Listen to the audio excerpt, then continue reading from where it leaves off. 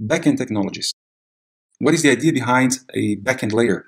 In a backend layer, you are exposing your business services and also deal with the storage and retrieval of information in a secure way. We have chosen using Spring framework, as well as other tools like Spring Boot, Spring Data, and Spring Security to accelerate the construction of your backend layer. Spring is a very popular framework using in many organizations. Together with my colleagues of the Web Frameworks course, we selected the material to be used as a basis for our classes. The first course is about creating RESTful services and Spring, and the second one teaches you how to use JPA. JPA is a framework used to retrieve and store objects using a data source like a relational database.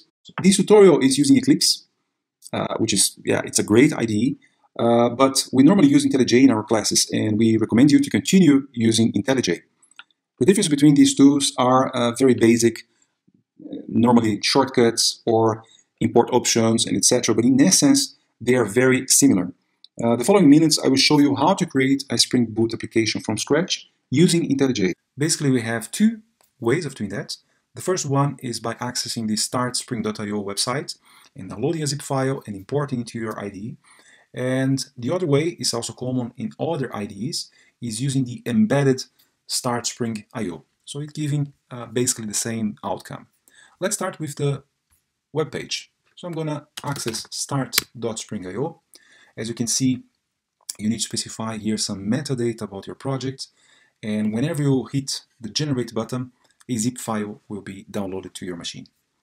So I'm going to select a Maven project. We are using Java, version 2.2.0, and I'm going to specify my metadata.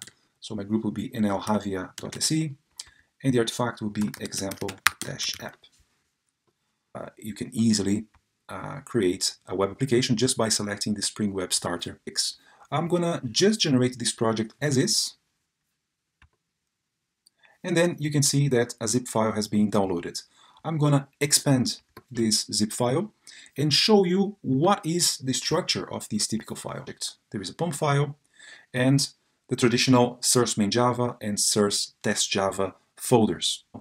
If you want to open this project, you just select the folder you have extracted, and for convenience, select the POM XML file, the project descriptor.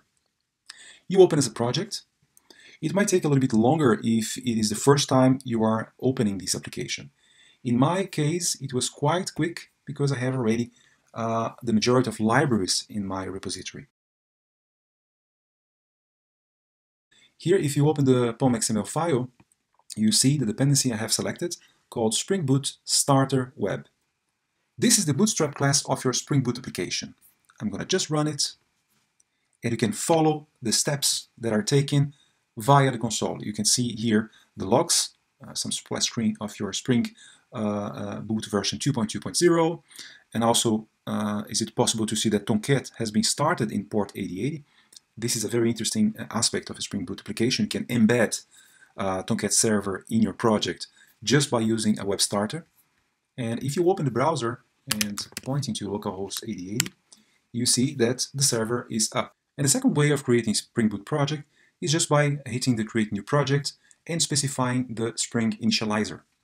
As you can see, it is already embedded, the integration with the Start Spring.io. And you can specify the project metadata the same way you do in a website. And also you can select your dependencies or starters. So this is the second way of creating a Spring Boot project using IntelliJ. Thank you.